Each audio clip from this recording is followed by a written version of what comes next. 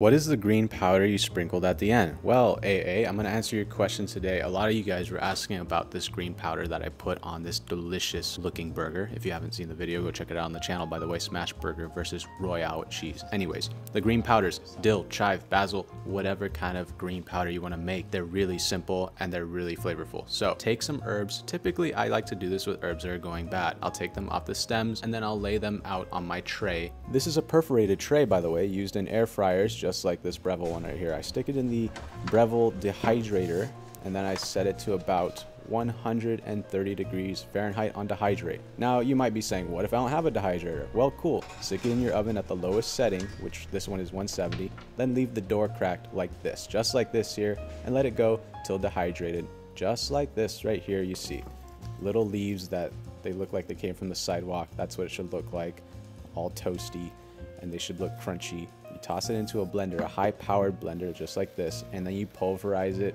until nice and smooth like a powder, because that's what we're making. And I also like to run it through some sort of strainer, just like this mesh one right here, just so it's extra smooth. And there we go. Basil powder, dill, chive, whatever. Put it on anything you want. These are so flavorful. You can even make a sauce with it. I always keep them in the freezer so they remain fresh. I've stored them for years. Drop some more comments so I could do some more voiceovers, by the way.